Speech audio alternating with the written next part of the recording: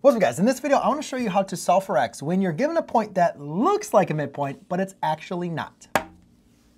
Okay, so in this problem, we have a lot kind of going on. And a lot of times the students would assume, because they see Q looks perfectly in the middle, that it is going to be the midpoint. Therefore, I can set 5x plus 2 equal to a 25 minus 2 and a 25x minus 2.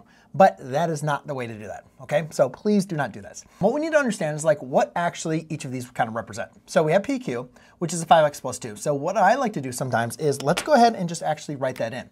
So we have a 5x plus 2. And then we have a 25x minus 2, which is from Q to R, right, over here. And so that's 25x minus 2. Okay, then they're giving us PR, which is going to be a 9.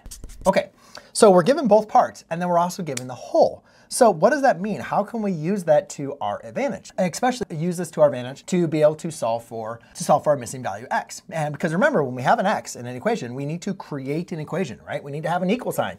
And so what is going to be equal to what? So the best way I like to look at this is why don't we just kind of use regular numbers and forget about all the variables and stuff like that. Let's just have a nice line, okay? And let's just do P. Let's put Q here, and let's do R. Now let's say this is 7. And then let's say this whole length here is 10. So what do we know about this missing value? Or what can we say about that missing value? Well, we're not saying 7 is equal to x, right? Because we know that's not true, right? 7 plus 7 is 14, not 10. So what we know, though, is that 7 plus x is equal to 10. That is what we call the segment addition postulate. So we can say the two parts of our line are going to add to the whole, right? And then now we can subtract the 7 on both sides and say x is equal to 3.